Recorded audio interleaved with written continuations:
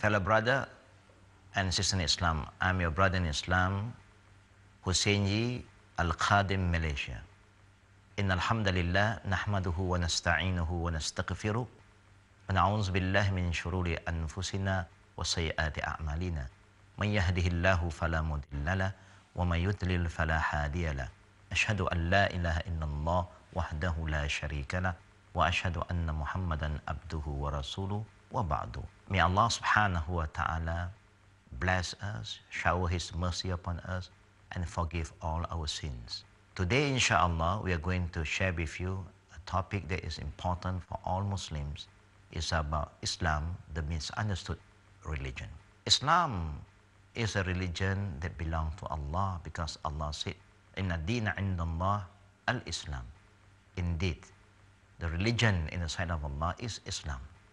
Islam do not belong to me, don't belong to you. Now, this is the first thing that we must understand. Number one, what is Islam?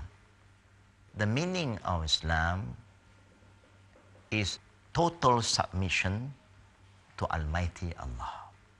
Number one. Number two, Islam means peace. And number three, Islam means security. That means if anybody accepts Islam, his life is secure here in dunya and also will be secure in akhirah.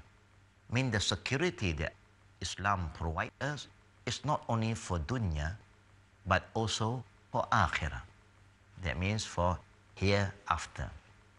Now, after we understand that Islam is a religion belong to Allah, why there is so many people outside is always having negative feeling and thoughts about Islam because they don't understand what is Islam. And I don't blame them because we as Muslim or so-called born Muslim don't even understand Islam. Now you must remember, Islam don't belong to you or me, it belongs to Allah. Meaning, it's important for every one of us to differentiate Islam and Muslim. I am a Muslim. Every brother and sister is watching this program. You are a Muslim. Muslim means we accept Islam. Not Islam follow us. We follow Islam. There's a lot of difference between the people and the teaching. When people say anything negative about the Muslim, we just got to bear it. We got to listen because what they say may be correct, may be true. Because we are not perfect, sometimes we show bad example. But if anybody criticizes Islam, we cannot just keep quiet. Because Islam is the perfect religion of Allah. There is nothing wrong with Islam. If there's something wrong, it's the Muslim. It's to be blamed, not Islam. So don't let anybody misinterpret Islam and Muslim.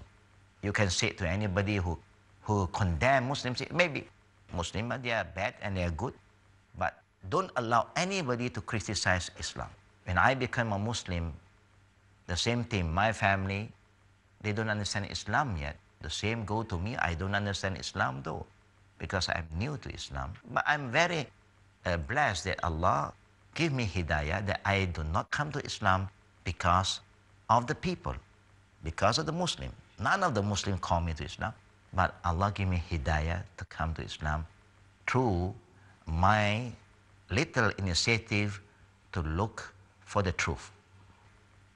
If I become a Muslim because of the people, I may just leave Islam because of the people, because the Muslims sometimes show very, very bad example. But I got to admit that being a Muslim, you must be true to yourself and true to others. But when people criticize Islam, I will never allow that. Because I said, brother, sister, to the people who are not yet Muslim, if you say the Muslim is bad, I can agree with you. No big deal. But if you want to criticize Islam, I said, no, I won't allow you to do so. Have you understand Islam? Have you read the Quran? Have you read the saying of the Prophet? If you read the Quran, you will never criticize Islam. So now you must understand between Islam and Muslim. So you don't call yourself, I am Islam. No. You cannot say, I am Islam. You say, I am a Muslim. وَقَالَ إِنَّنِي مِنَ الْمُسْلِمِينَ. Correct. You say, I am Islam, you are wrong. Islam belongs to Allah. It's a religion, not you. You are just a follower. That is number one. Number two, it's very important for us to differentiate between race and religion. Sometimes it becomes so complicated. Sometimes a lot of people who don't understand Islam, they always relate Islam with the Arabs. This is also wrong. In my country, maybe they will relate Islam with Malay. Also, it's not correct. Or maybe in India or Pakistan, you relate Islam with the Indian, or relate Islam with the Turkish, and you relate Islam with the Pakistani. It's not correct. A race is a race. Allah is the one who created all races. He said, وَجَعَلْنَاكُمْ شُعُوبًا وَقَبَائِلًا. It's Allah who makes us into nation and tribe. So all nations belong to Allah. Whether you are Chinese or Indian, whether you are white or colored, all of us came from one God, Allah subhanahu wa ta'ala. So you must remember the history. Before Islam, Arabs, they are pagans. They are mushrikeen. They worship idols. Now the Arab, they become Muslim. They become Muslim, they enter to Islam. That is correct. Malay, enter Islam. That is correct. Indian, enter Islam. That is correct. Chinese, enter Islam. That is correct. But don't make Islam become an Arab religion. That is wrong. Don't make Islam like a Malay religion. That is wrong. Or an Indian or Pakistani or Turkish, not. Because Islam belongs to Allah. We can follow Islam. Islam don't follow us. So you must make sure you understand the difference between, number one, Islam and Muslim. Number two, between race and religion. Because we are confused. When we are confused, you make other people confused. I know being a Muslim, I have been a Muslim for more than 30 years already. I know how confused sometimes the people who are not yet Muslim. But it's our duty to make them understand. If you don't make them understand, then you don't blame them, yeah, when they have negative thoughts toward Islam. But you are to be blamed. That's why we are here to remind each other. The misunderstood religion on Islam is because we do not present Islam correctly. And because of our culture, again, yeah, make people more confused. There are people may think that when you become a Muslim, you must dress like the Arab. No, the Prophet never said you should dress like me. The Prophet said just cover your aura. How you want to cover your aura is up to you, as long as you cover your aura. Beautiful. Islam is open for everybody. Can a Chinese become a Muslim and dress Chinese dress, Chinese costume? Why not? As long as it covers the aura. Can an Indian who become a Muslim keep his tradition and dress like the Indian costume? As long as it covers the aura. There's nothing wrong with the material. It's how you cover yourself. If you say that, oh, to be a good Muslim, you must dress like the Arab. Abu Lahab, Abu Jahl also dressed like the Arab. What is the difference? What is important is not how you dress, but is you must cover your aura. I give you another example. When a person becomes a Muslim, do you think that he must only eat with his bare hand? Yeah, the Prophet said, eat with your right hand. The Prophet never said, you must eat with your bare hand. You cannot use chopstick, you cannot use spoon or spoon. No, as long you're right. The Prophet said, La taqlu bishimal. Wala tashrabu bishimal. Don't eat, don't drink with your left, but with your right. فَإِنَّ الشَّيْطَانَ يَأْكُلُ وَيَشْرَبُ بِالشِّمَالِ. Because shaitan eat and drink with the left hand. As long as you use the right, there's no problem. But there are times I encounter people who say that if you eat with chopstick, that means you are like a kuffar. Na'uzubillah, how can we say that? Because a Chinese, an Indian, or Malay, or Arab. All are Allah's creation. Allah said, وَمِنْ آيَاتِهِ وَاخْتِلَافُ أَلْسِنَتِكُمْ وَأَلْوَانِكُمْ.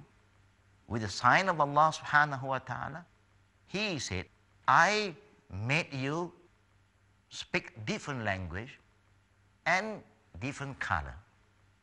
All the color, the different culture, the different language is Allah's creation. Allah said that. He never said that when you become Muslim, you cannot speak English, you cannot speak Tamil, you cannot speak Chinese. It's a language that Allah created. Only when you pray to Allah in salawat, then Allah wants you to talk to Him in the language that He chose, that is in Arabic. But other language still belong to Allah subhanahu wa ta'ala.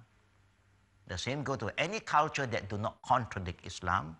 It's been accepted by Islam as Islamic culture. Not only must follow the Arabic culture, only Islamic. No, even the Arabic culture, if it contradict, you must stay away. There's one time in the Arabs' tradition that if they got a baby girl, they prefer to bury the baby girl alive because that is their custom. That custom cannot be applied anymore because it's un-Islamic.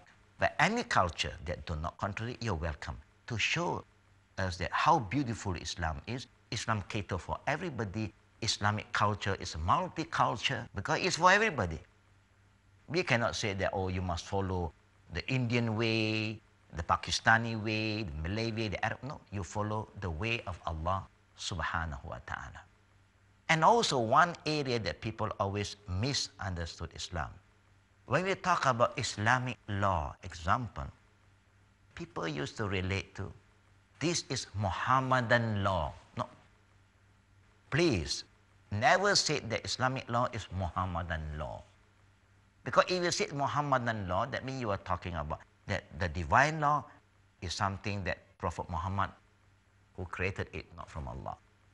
Inshallah, after a short break, we'll come back to you and we will inform you more about the difference between Muhammadan law and Allah's rule and laws. Wabillahi tawfiqi wa akhiru da'wana. And alhamdulillahi rabbil alameen.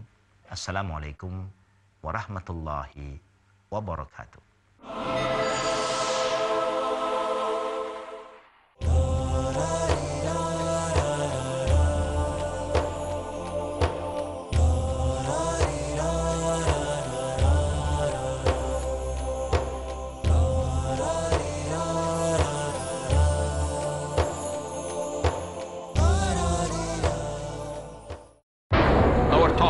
Which is al-Qawa'id al-Fiqhiyya, fiqhi rules, legal maxims. Reasons sensible, motives justified, preferences relevant. What we're studying is al-Qawa'id al-Fiqhiyya. We need to know the benefit of studying it. The practical applications of Islamic laws are impeccable. What about rules of Qawa'id al-Fiqhiyya derived from the Quran and Sunnah? Hussain al-Hakim. 5 main rules in al-Qawa'id al-Fiqhiyya. Explore the evidences that prove the reformative and preventive aspects of Islamic laws in Al-Qawaid Al-Fiqhiyya. Tomorrow at 8:30 p.m. and repeat telecast at 8:30 p.m. Saudi Arabia on Peace TV.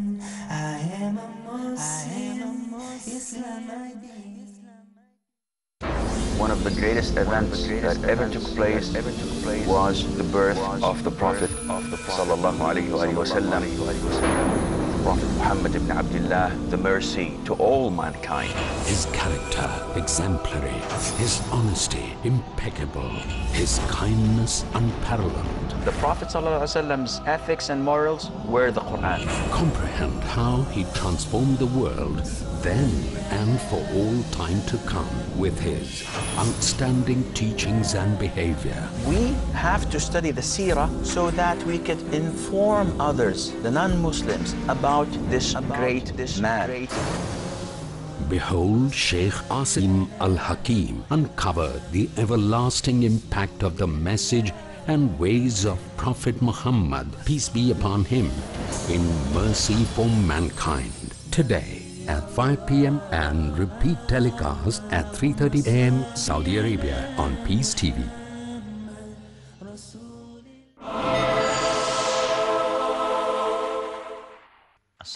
alaikum wa rahmatullahi wa barakatuh. Welcome back to the program. Alhamdulillah, brothers and sisters in Islam, I'm your brother Hussain Yee from Malaysia. Now, earlier we have discussed about the importance for us to know whether Islamic law is Mohammedan law or not. Now, never in our time we should say and agree that when people say Islamic law is Mohammedan law. No. The law of Islam belongs to Allah. It's a divine law, not man-made law. That's why we are so different compared with other laws, because other law keep on changing because it's not divine. It belongs to human. Human is the one who come up with this regulation and rule. But Islamic law, it belongs to Allah from day one, from the time of the Prophet until today, until the future. Until the day of judgment, the law of Allah will never change, and it don't favor anybody. It applies to everybody, and nobody is above law in Islam.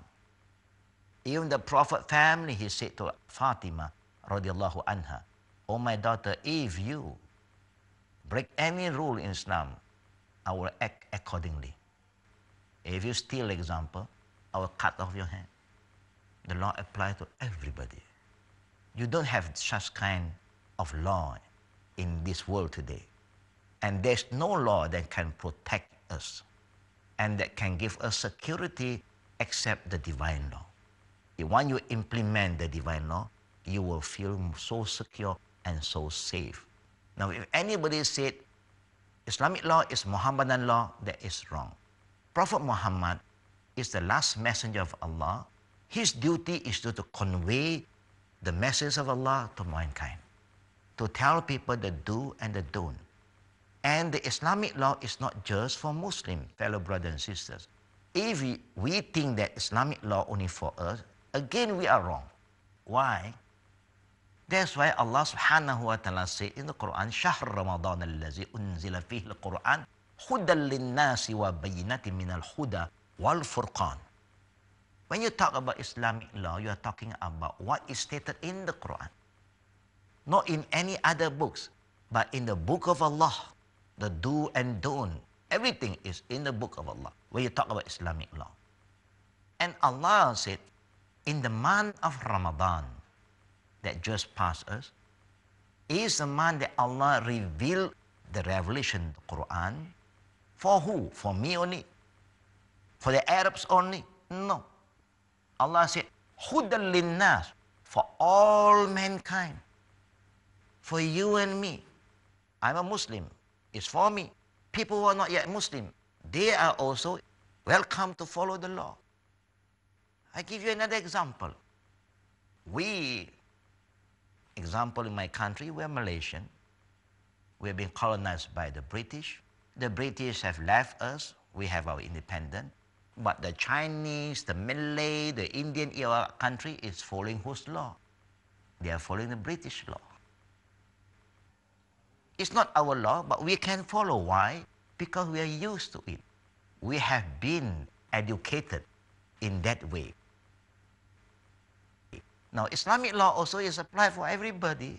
It's not only for me, for everybody. When people understand what is Islamic law, they will never, never say that Islamic law is not practical, it's not fair.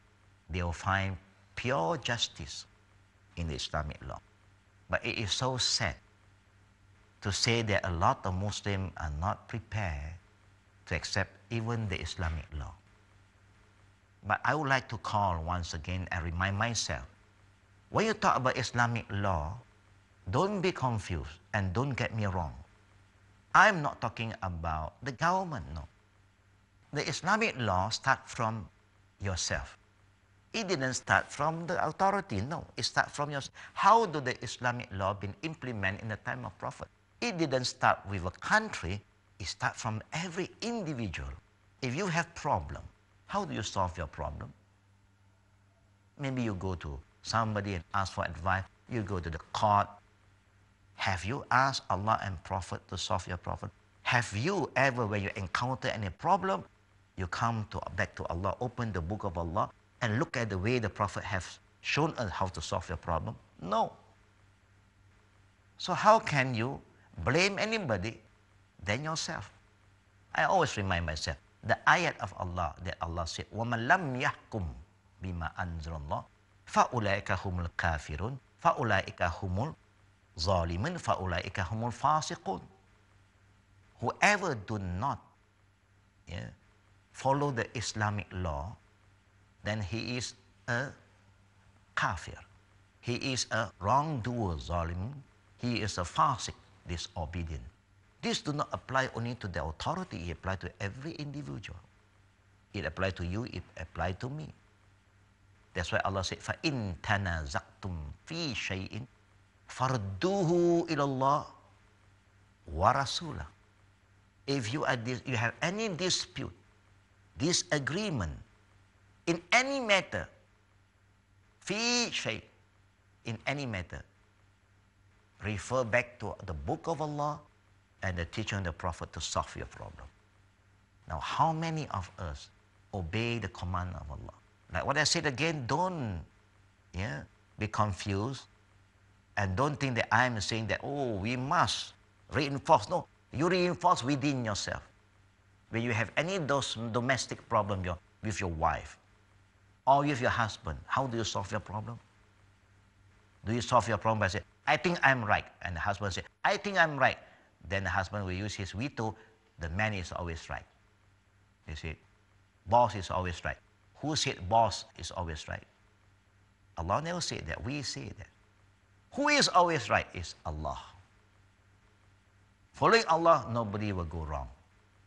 When you follow Allah, that means I'm not following anybody. Both parties humble themselves and follow Allah.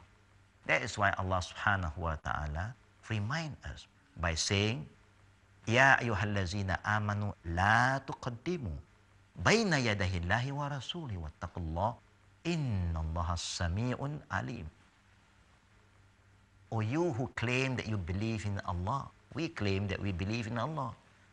Allah do not first force us to believe in, but we say, I believe in Allah, alhamdulillah. And Allah said, La tuqaddimu. That means you are not supposed to put the saying of anybody, the opinion of anybody ahead of Allah's word and the saying of Prophet Muhammad sallallahu alaihi wasallam. You cannot do that. Meaning, if you believe in Allah, the Creator, the all-knowing, the all-seeing, then you should go back to Him first. Why must you go back to other people? Why must you entertain the opinion of somebody to solve your problem? Why not you go back to Allah? Ask Allah to help you by following what Allah said in the Quran. Then you are not following anybody. You don't have to feel bad. Oh, I always lose to my husband. Oh, my husband said, no, I always lose to my wife. Then people will say that I'm under the queen control. No. Both parties must humble themselves and put Allah's word and the teaching of the Prophet in front of us. That's what Allah said. La tuqaddimu bayna yadahi Allahi wa rasulih. Never put any opinion, any saying of anybody ahead from the saying of Allah and the teaching of Prophet Muhammad sallallahu alaihi wa alihi wasallam. Brother and sister, Allah who created us, He knows our problem more than ourselves. He knows our future. Why not you go back to Him? Please. I would like to call upon every one of us, starting from yourself, then your immediate family. If you have any problem, don't bring this problem to the court. Solve it within yourself, with the family. Because you are the hakim to yourself. So inshallah, we believe that if you come back to Islam, in the way of Allah and the Prophet, you will never create any misunderstanding about Islam to yourself. And you will never create any misunderstanding to Islam to the people who are not yet Muslim. So brother and sister, once again, I would like to call you with the call of Prophet Muhammad sallallahu alaihi wasallam, return back to the Quran and the guidance of Prophet Muhammad sallallahu alaihi wasallam. Wabillahi taufiqi wal akhir da'wana an alhamdulillahi rabbil alamin. Subhanakallahumma bihamdika ashhadu an la ilaha illa anta astaghfiruka wa atubu ilaik. Assalamualaikum warahmatullahi wabarakatuh.